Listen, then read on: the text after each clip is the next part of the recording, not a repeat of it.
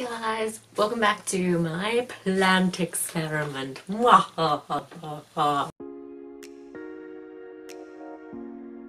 Anyway, what I'm going to be doing today is starting the process of turning this little Calathea Freddy into my very first hydro plant. So it's going to be interesting to see if he straight up dies.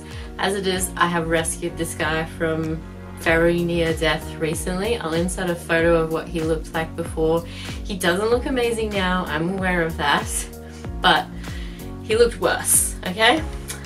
So what I have is a little jar doobie that I picked up from the reject shop. I think it was $1.50. He might outgrow this. Well, I'm hoping he does. That would be amazing, but at the moment I thought it was a pretty good size to get him started. So let's get to the first day's process of changing this guy into a hydro plant. So obviously the first step is to remove all of the soil from your plant, and then you want to give the roots a thorough wash off using a hose or like a shower head kind of thing. You want to try and remove as much of the soil as you can over the first little time period to try and make sure that you don't have fungus or bacteria from the soil breeding in the water. So I sprayed mine off pretty roughly with the hose on this first day to try and get as much of the soil out of it as I could. It was reasonably easy with this guy. I later bought a peace lily that I changed to hydro, which was really difficult. It was in a chunky mix.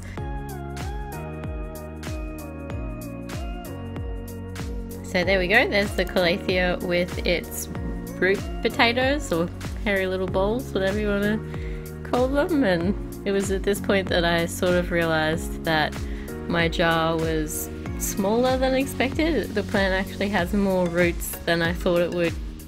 Just looking at the top of it, but I guess a bunch of leaves died, but the roots were still really healthy, which is a good sign for my plant. So the first night you just want to use some filtered water and just leave it in overnight. You don't want to fill the water all the way up. Make sure, particularly on Calatheas, it isn't sitting on the top part of the root system where it changes to stem. You want it only covering the roots, or you will get rot.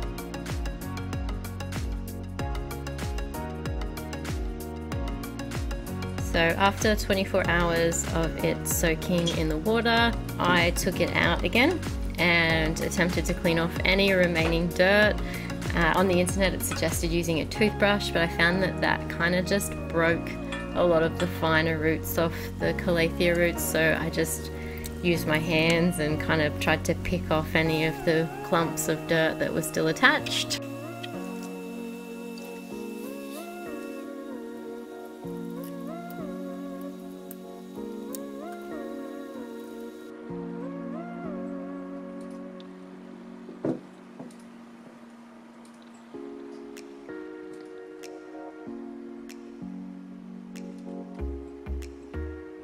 You're going to need some sea salt to do this in exactly the same way that I did it. So it's just a seaweed treatment. You want to make it up to half strength of what the bottle says for watering plants in soil, just so you don't damage the root system, because you've only got water and sea salt. You don't have the soil to act as a bit of a buffer.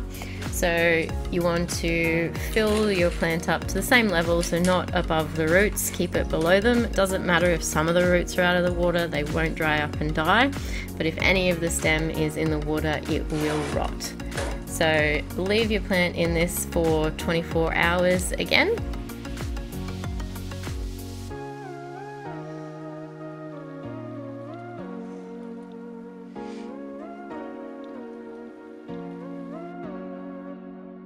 So I followed some instructions that I found on a Facebook group.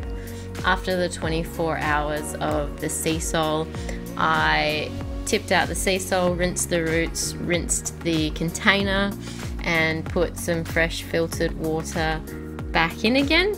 And then I changed this water once a day, every day for 7 days. And then after that first week, it went to every second day for the next week. And then the next week was every third day. And then the next week was every fourth day, and so on until you get to a weekly water change system. And then once you're at that weekly water change, you would do another 24-hour sea salt soak. It's been about 7 weeks since I put my Calathea in hydro, and it's doing really well. So you can see that it has 2 new leaf shoots coming off it. Put it in front of my face. One on either side of the main stem there, and there's a ton of new roots growing in the bottom there. All of the white roots are new roots. So it's actually really happy, and it's due to have an overnight sea salt bath tonight. My Peace Lily is pretty happy in hydro too, so I've actually made the decision to do both of them in sea salt at the moment, even though my Peace Lily is not at 1 week water changes yet. I'm just going to do a month of overnight sea salt soaks and then put them back in clean water again the next day. So I'm going to go put them both in a half-strength sea salt mix, and I'll be back. So they're now in half-strength sea salt solution, and I'll leave them in that for 24 hours, then take them out, rinse their roots off, rinse the container out, and put some fresh water in for another week, and then repeat it again in a week's time for a total of 4 weeks worth. And then we'll check back in again and see how they're going then. I just wanted to jump in and cover a few things I didn't cover very thoroughly in the video. So this is my Peace Lily that I started changing to hydro after the Calathea, and it changed to hydro really easily. It's happy as Larry in its little jar. I don't have any rocks in the bottom of mine because I don't like the way rocks look. I like it just the way it is. But you can put rocks in the bottom, and some people do to elevate the plant. Some people say that you need to have airflow around this base part of the plant. I haven't had too much trouble, but I do rinse that off when I change the water. I haven't been changing the water in either of these weekly. I've been doing it maybe once every 2 to 3 weeks, occasionally weekly, maybe if you're lucky, because I'm lazy. Now your Calathea is going to get these kind of edges on it a bit from fungus, so I do treat all of my Calatheas and prayer plants in general with an antifungal treatment roughly once a month to twice a month, depending on how lazy I am. And it's basically just a foliar spray, and then I will spray the roots of this guy and then rinse them off before I put them back in the water again. I haven't had too much in the way of root rot. It's all been perfectly fine. In the first couple weeks of changing both of these to water, I did get some root rot in both of them. In terms of, I think the soil roots were just passing away and they've been replaced by water roots now. Occasionally a root will fall off, and I usually just give them a little bit of a run through with my fingers when I'm changing the water, rinse out the roots a bit, just to make sure that if there's any that are a bit unhealthy, they get pulled off, but nothing major. They're growing pretty well. So I think we've finally reached the end point of turning these 2 plants into hydro plants. It's been about 2 months since I started on the Calathea, and as you can see, he's got a whole lot more growth than when I first popped him into water. He's got 2 whole new leaf shoots here and here, which have popped out 2 leaves each. The Peace Lily basically from the start was a-okay. I think you could probably just stick a Peace Lily in water and it'd be like, yeah, I love it. The roots on the Peace Lily are a little bit green. I understand that that's normal. It's just because they've been exposed to more light, and so they start to go green.